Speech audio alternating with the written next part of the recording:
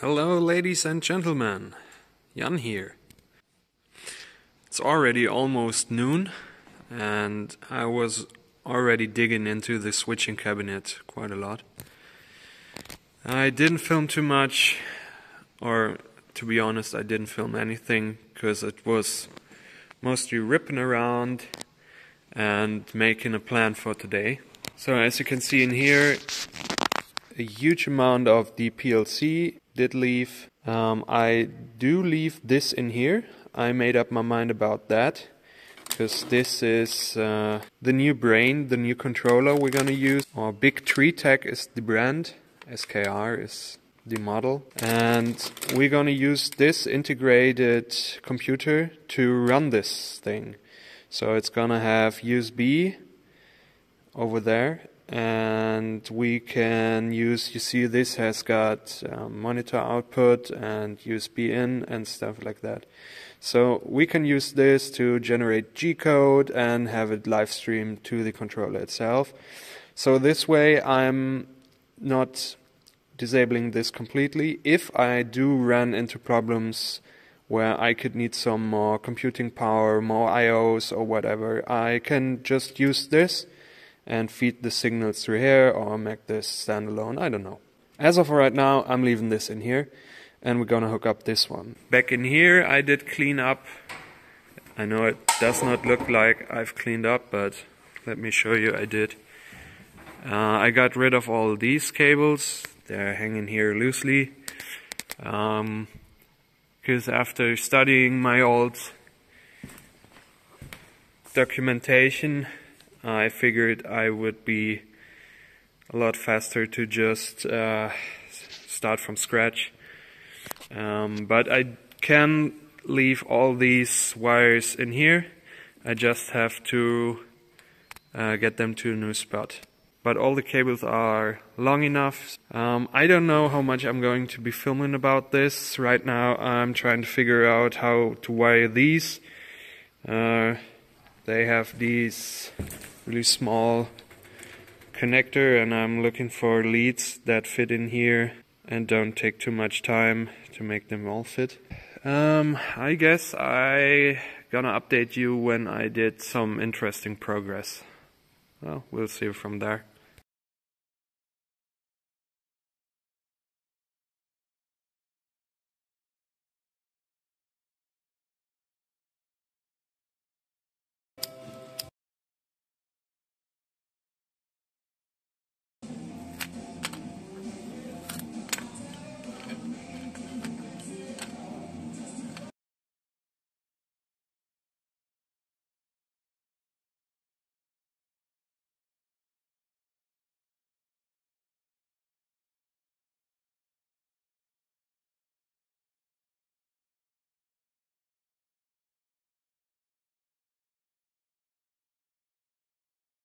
So let me get you updated on the Z-axis assembly.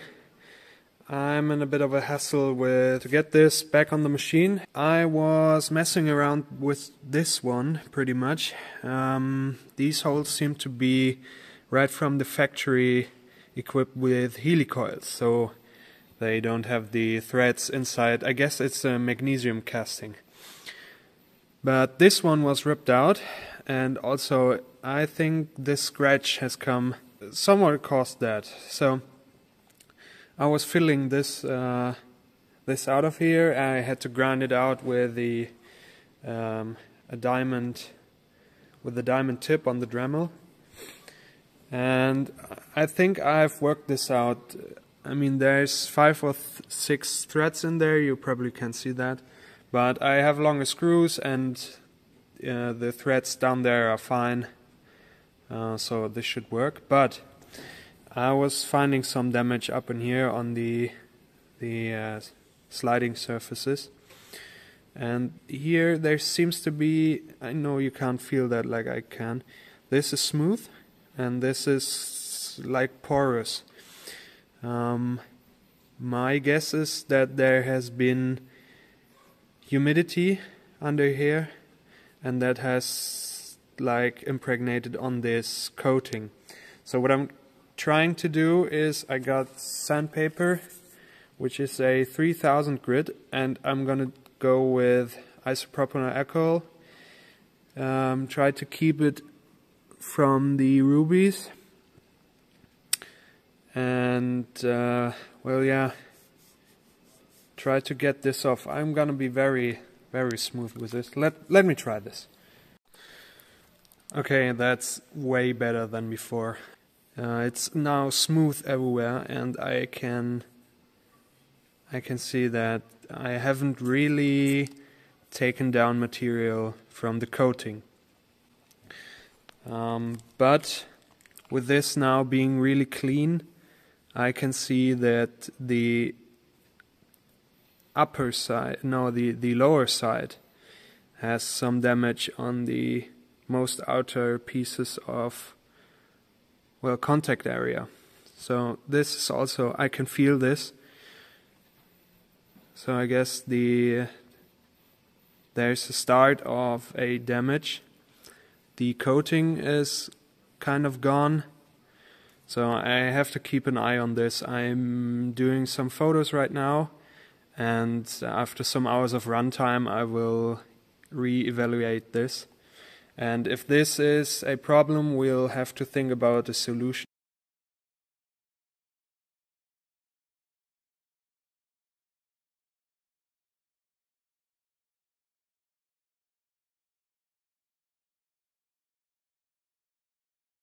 It's pretty much 24 hours later.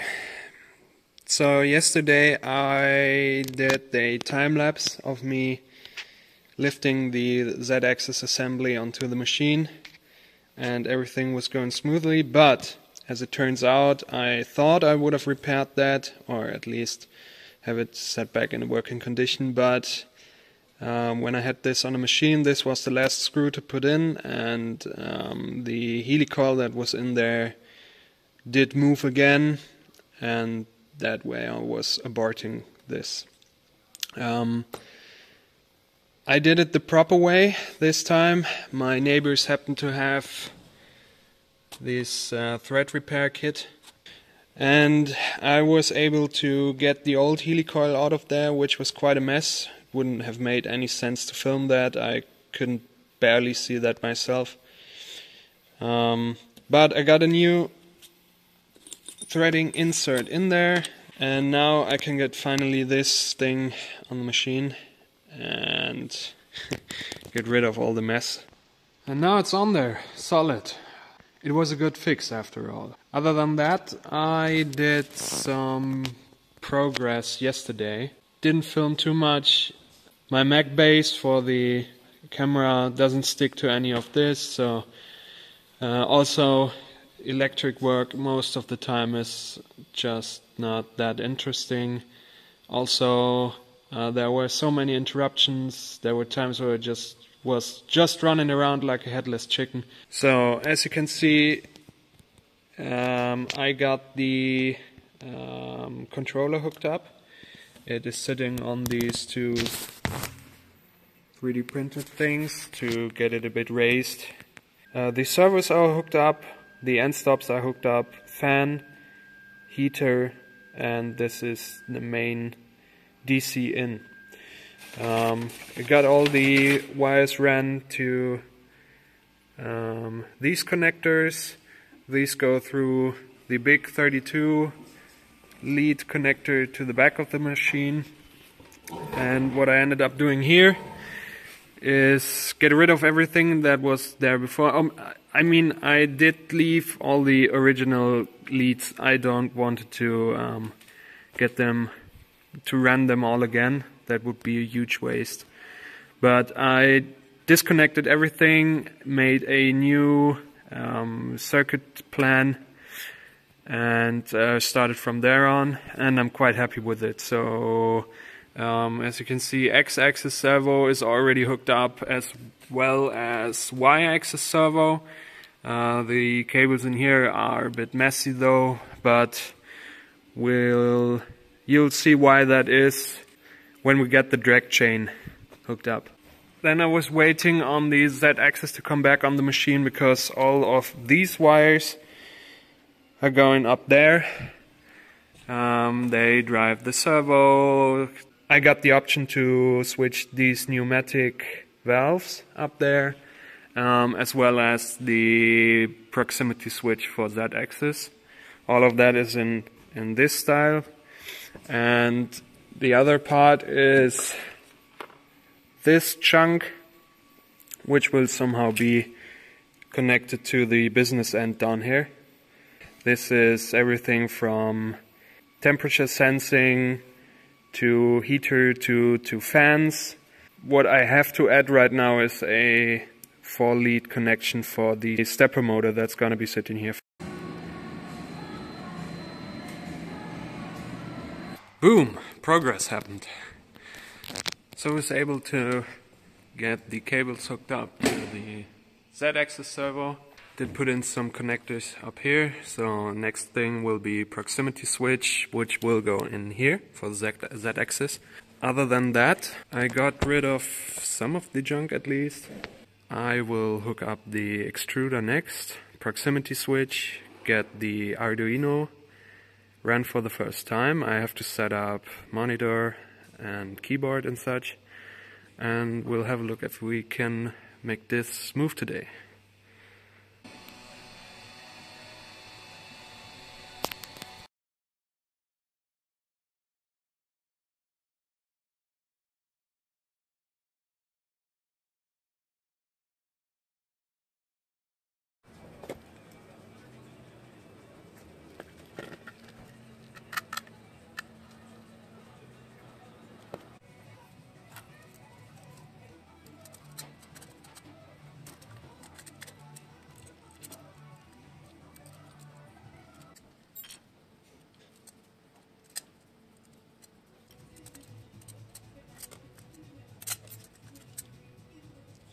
Lass mal 2 und 4 mitbringen und 4 mal 0 sowas in der Richtung.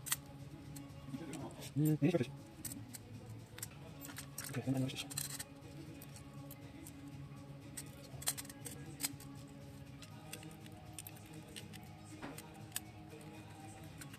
Das ist gleich.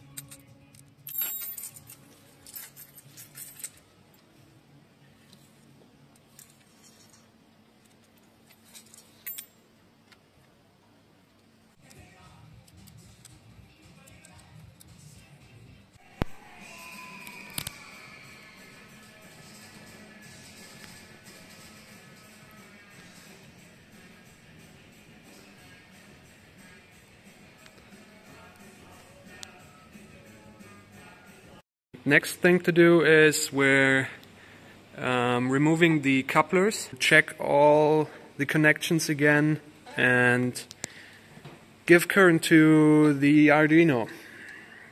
So that's what we're going to do, and hopefully we'll have the servos running.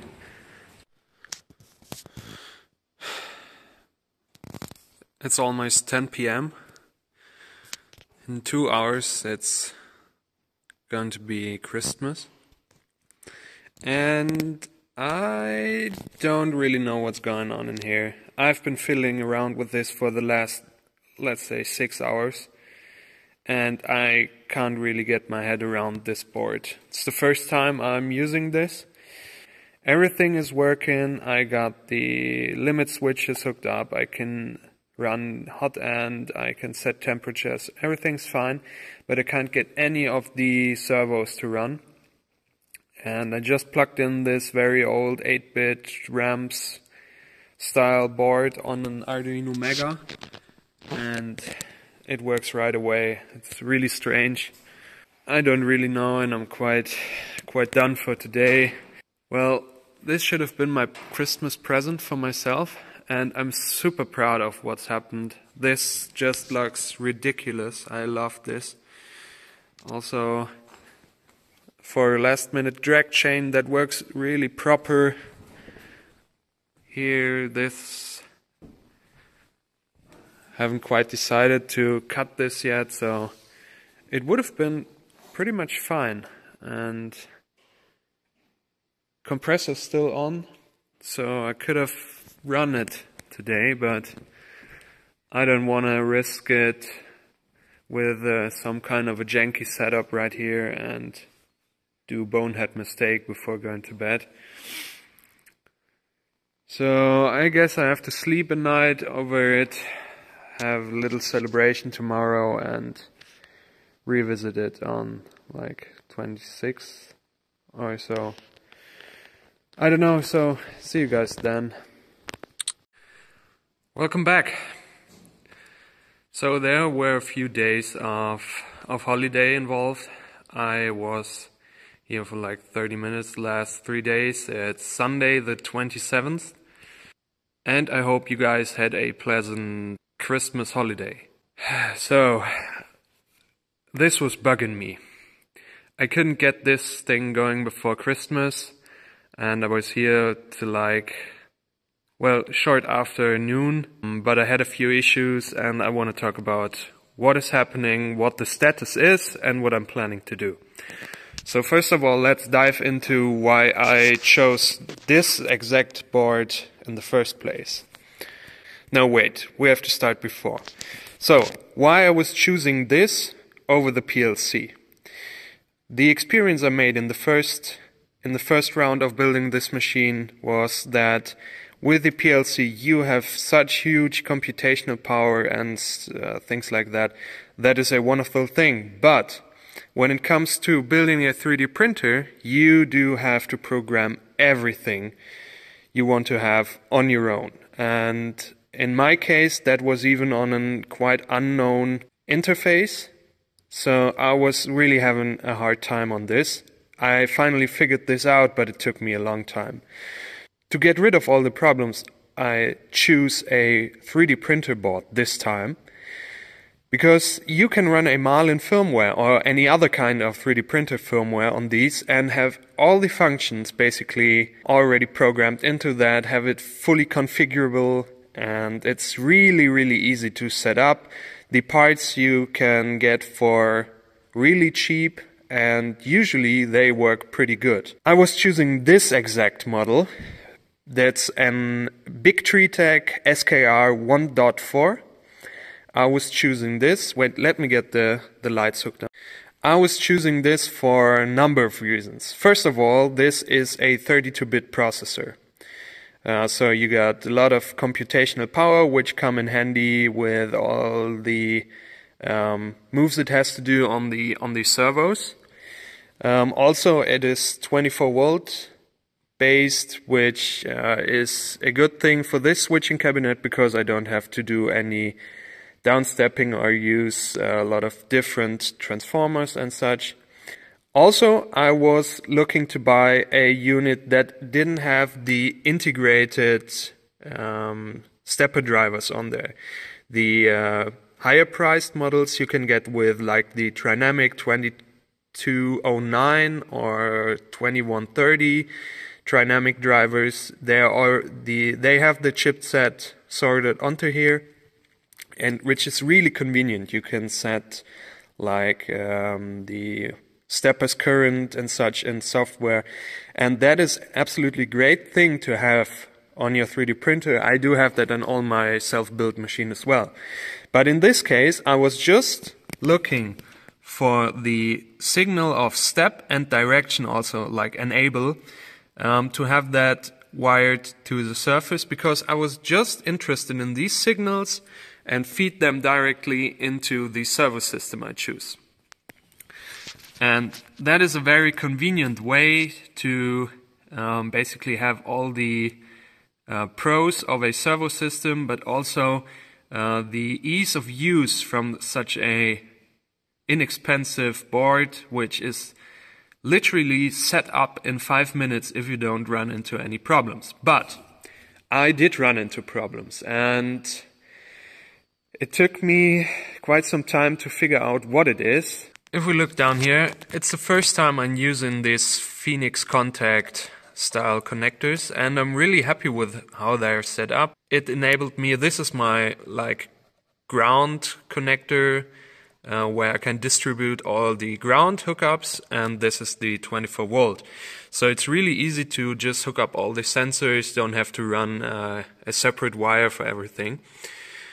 But these bridges in here, I don't find my pliers right now, but they were put in the first detent position, I was having connectivity through the system, but it took me quite some time to realize that these were just like barely touching, and I was getting really inconsistent results with this, and I was chasing this for hours literally, and I found that these weren't fully pushed in, and that gave me so much trouble. But when I did find out, everything was fine and I could move on.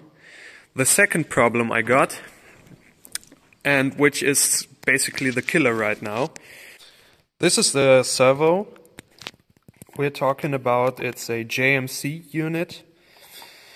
And what this basically does, you have these styles of switches, determine how many pulses this thing translates into a certain degree of rotation. In my setup, I'm using 5,000 pulses per one complete revolution of the motor shaft. And what this thing needs to fully operate is basically, it of course needs some input voltage to operate. Other than that, you just need basically two signals. And that is the direction and the pulse or step signal. If we have a look at this diagram, this is basically a step and a direction signal that is transmitted to the servo from the Arduino. And as you can see, each of these pulses it's sending corresponds to one increment we've set on these switches here. So basically each of these pulses is letting this shaft rotate 1/5000th of a revolution. It always has to catch one positive edge and one negative edge to be like reset in its circle. The other signal it gets is the direction, and this is basically just if you got like an active high, you may turn clockwise. If it's an active low, rotate counterclockwise. So this is working proper, but in my particular case, I'm having the problem that the threshold of the servos is somewhere like here. Usually, and with all the other projects I've ever done with Arduino and these servos in particular, this amplitude was somewhere like above 4.5 volts, which is more than sufficient to let these catch the signals. But this particular unit over there is just having an amplitude of around 2 volts. I couldn't find any information on the internet why that is, or if I have a faulty unit or whatever.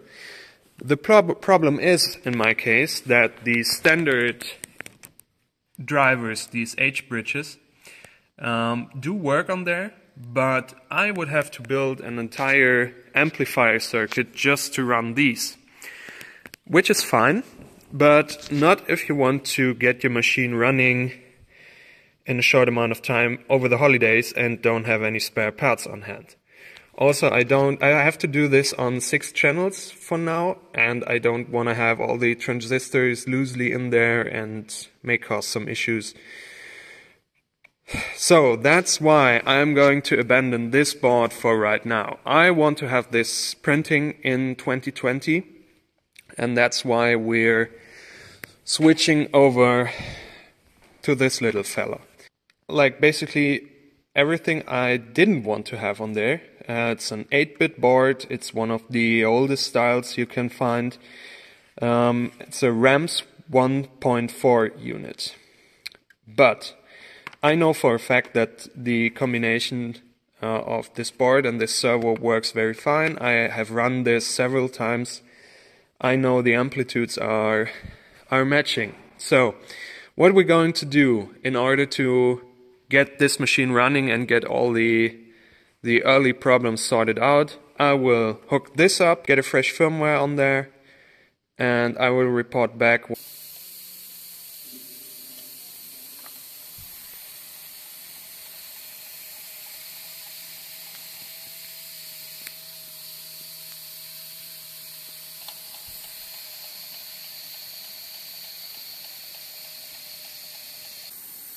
Alright, so what you're looking at right now is the first real moves it does in terms of running a program. As you can see, I'm feeding G-code, and Z-axis as well as Y-axis are working properly. See, this is doing its thing. Also, X-axis is working. But I'm of course missing this piece, which I'm going to be machining tomorrow. The stepper driver is moving.